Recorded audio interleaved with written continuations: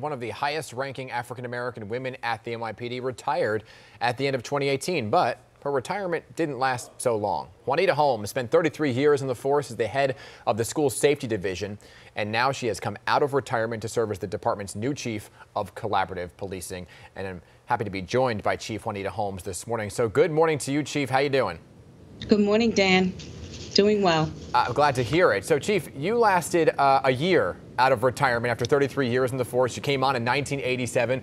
What made you say, I'm going to retire, but you know what? I actually want to come back? Right. So the job offer, naturally monetary reasons, right? They make you a great offer.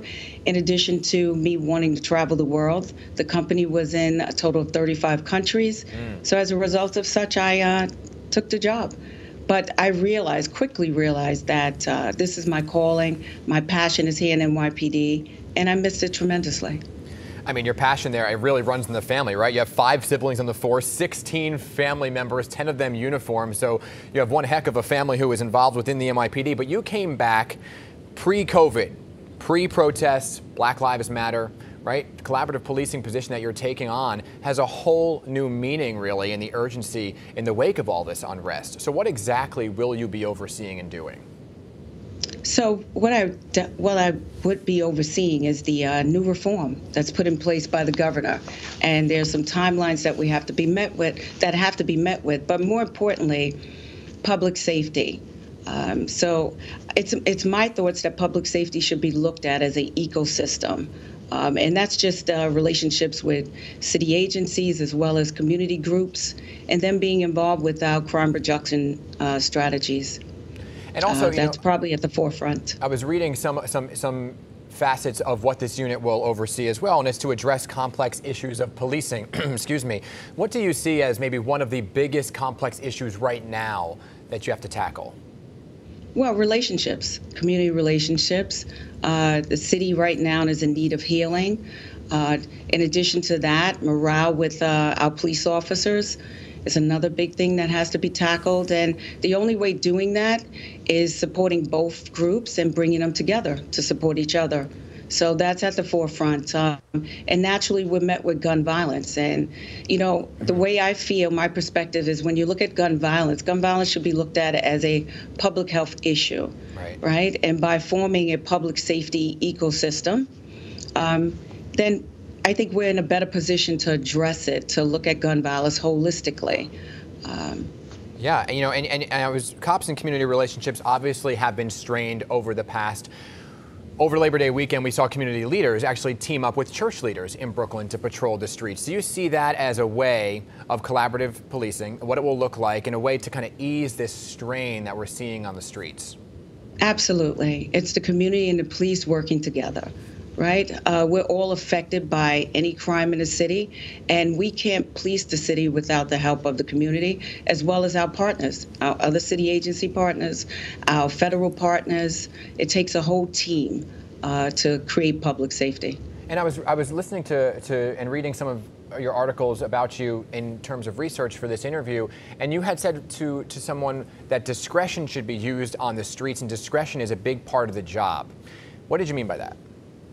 So, discretion to me is important because, first of all, we have a lot of youth that commit or minor crimes or do silly things. And I just don't believe in putting cuffs or giving a summons to someone just because especially if it's a nonviolent crime and it's something that we can possibly foster a relationship with, maybe bring them into one of our programs such as Explorers, our Youth Council. We can turn it around and make it a positive interaction. It doesn't always have to result in some sort of criminal sanction. I got to ask about your family for a second, because you come from a long line of female police officers in your family. At one point, the Holmes sisters were known as the Fab Five. So what did they say when you told, there they are on the screen right there, what did they say when you told them, I'm coming back, I'm coming out of retirement, and I'm going to run this collaborative policing division? They said I knew it. They knew when I left that I'd be back.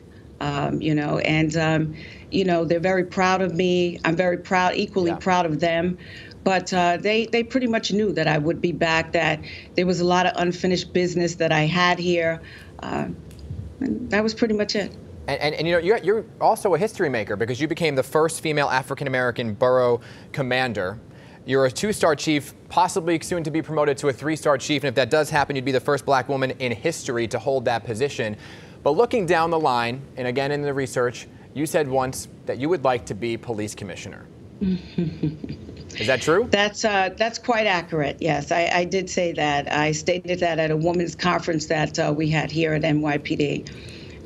It's a challenging position, but I definitely would love and would be honored to be the police commissioner of New York City. I love New York City. I was born here, raised here.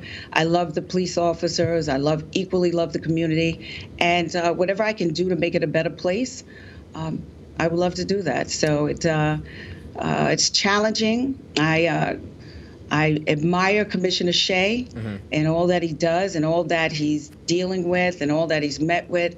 But needless to say, even in these challenging times, I would welcome that position. I think anybody who comes out of retirement back to the job they once held, it is all about love. Chief of Collaborative Policing, Juanita Holmes, congratulations on the promotion and welcome back to the NYPD. Thank you for making the time this morning. Thank you, Dan.